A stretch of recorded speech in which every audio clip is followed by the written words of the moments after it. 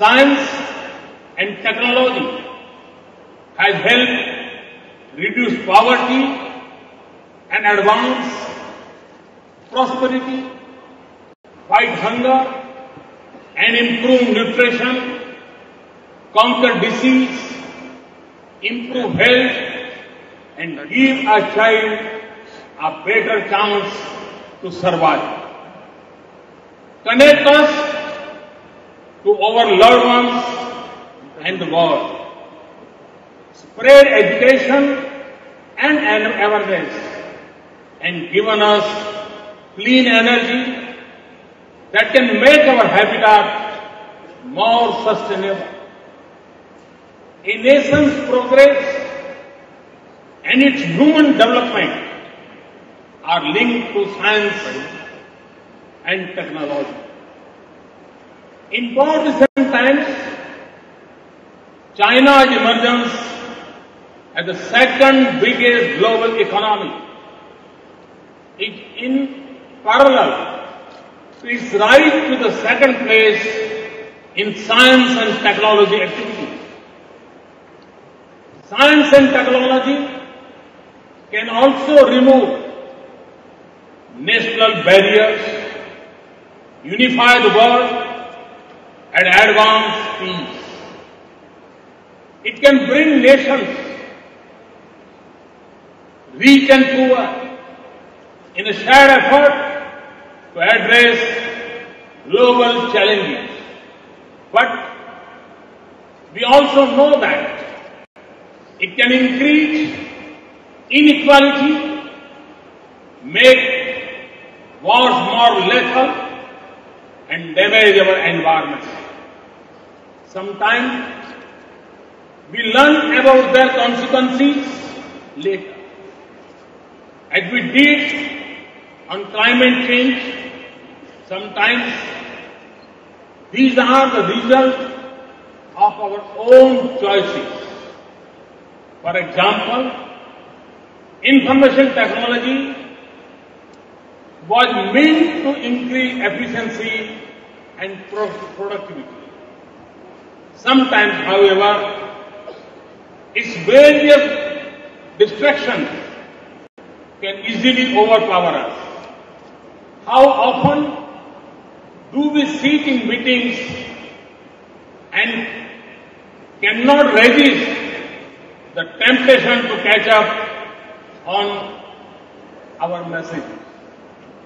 So when we speak of science and human development, we cannot divorce it from the questions of political decisions, social choices, and of equity, ethics, and access. Human development has been the larger purpose and the driving force of Indian scientific pursuits, and science has helped shape modern India. At the dawn of freedom, Prime Minister Jawaharlal Nehru placed science and technology at the heart of national development. Our students, our scientists launched pioneering research and built outstanding institutions with modest resources that continue to serve us well. Since then, our scientists have placed us at the forefront of the world in many areas. Whenever the world shut its door on us, our scientists responded with the zeal of national mission. When the world sought our collaboration, they reach out with openness that is inherent in our society. They have elevated some of our most acute and pressing challenges of human development. They help us overcome dependence on others, for such basic needs as food. They have secured our borders, supported industrial progress, and given our people a life of opportunities and dignity. Our scientists put Mangalyaan in the Mars orbit in the first attempt. I must congratulate the team. And their accurate prediction of cyclone Hudhud saved thousands of lives. Our nuclear scientists work for our energy security, and they have also placed India at the Asian forefront in cancer research and treatment. Our achievements give us pride, but they do not blind us to the enormous challenges that we face in India. We are at another moment of expectation and excitement as we were at the birth of independent India. There is a mood of optimism for change in the country, the energy to pursue it, and confidence to achieve it. But the dreams we all share for India will depend as much on science and technology as it will on policy and resources. To make our agriculture more resilient and yield more, to develop appropriate and affordable technologies for rural areas, to do more from our drop of water and explore the potential of marine resources, to preserve our biodiversity and keep our environment clean, to improve healthcare and develop medicines and medical devices that is within the reach of the poorest, to make clean energy affordable and its use more efficient, to use technology to realize our dream of housing and sanitation for all, to find our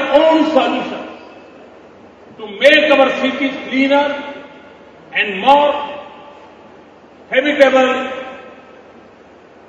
to turn waste into wealth and resources for sustainable infrastructure of the future, to use internet to improve human development, to make India a leading manufacturing nation and a hub for knowledge and technology intensive industries. To me, the arms of science and technology and innovation must reach the poorest, the remotest and the most vulnerable people. This is an enterprise of national importance in which each of us, government, industry, national laboratories, universities and research institutions have to work together. Too often, a discussion on science and technology is reduced to a question of budgets. It is important, and I am confident that it will continue to grow. But our own achievements have shown that very often a need and vision and a passion are more important than resource for success. And it is how you use resources that will determine how effective we are in making science and technology work for us. Our development challenges will naturally shape our strategic priorities in science and technology. Even as we focus on some key areas, we should not confine research and development to a few predetermined paths. And it is as important to focus on basic research as on research and development and innovation.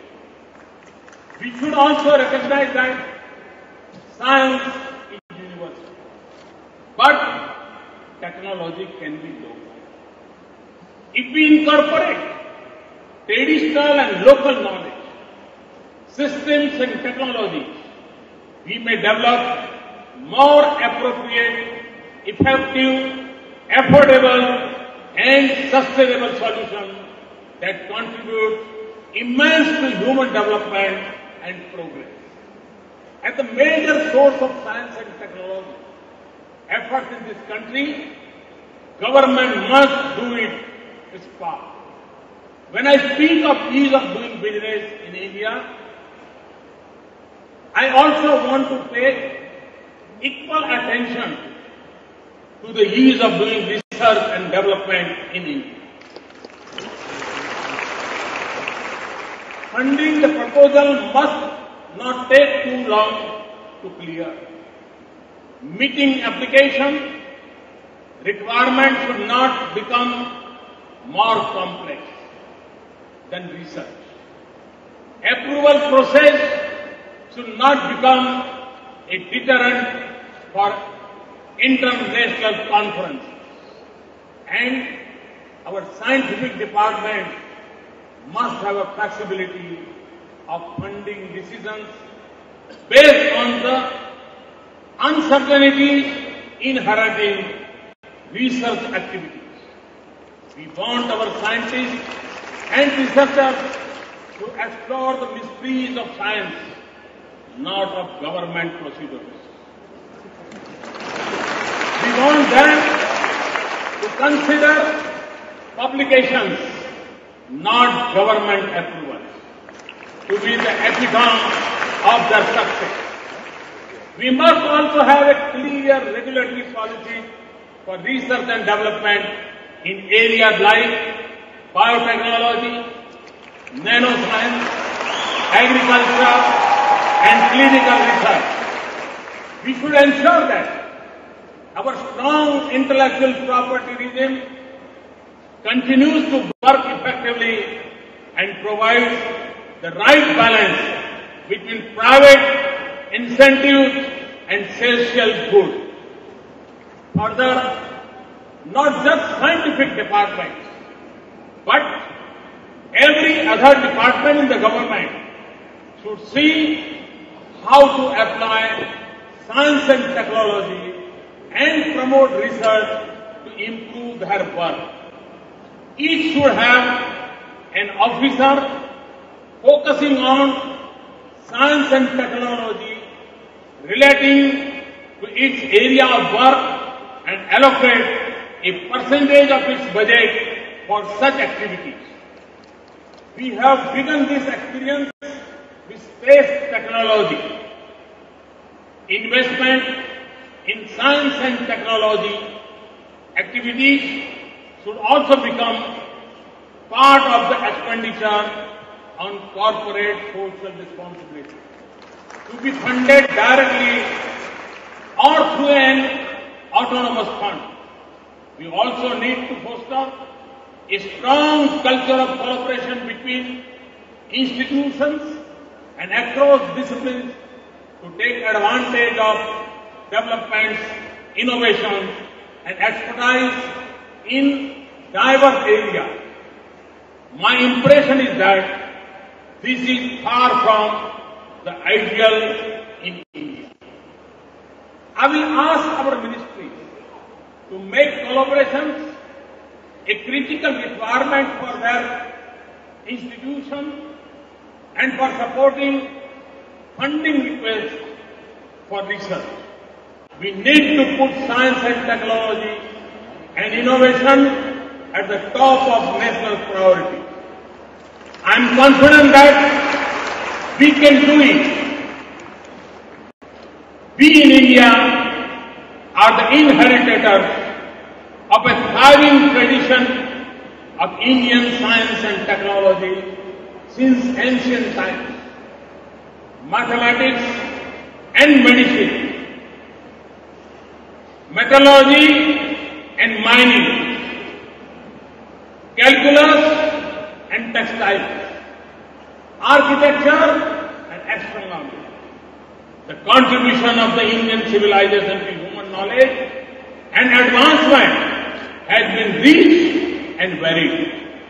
We can draw inspiration and confidence from our numerous success over the past 6 decades in difficult circumstances. The strength of our many institutions and India's rich talent in science reflected the 5 distinguished Indian scientists whom we have just honored. Above all, we must restore the pride and prestige of science and scientists in our nation. Revive the romance of science in society.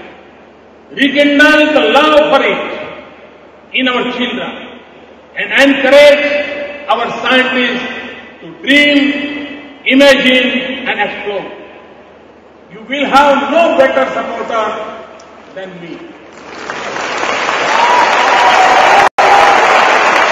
In turn, I seek your help in transforming India. Thank you very much. Wish you all the best. Thanks a lot. Jail ज्यादा जाओगे अभी क्या मैं समझे क्या? ये tiles लगा रहे हो, इसकी तनख्वाह से लेंगे वापिस पैसा? शर्म करो, शर्म, जनता का पैसा है, ये पूरा वापिस करो। कहाँ से लिया है ये? कौन कंपनी है ये? मैडम आज ही हम शासन को रिपोर्ट भेजेंगे कि ये क्या क्या कर रहे हैं आप लोग।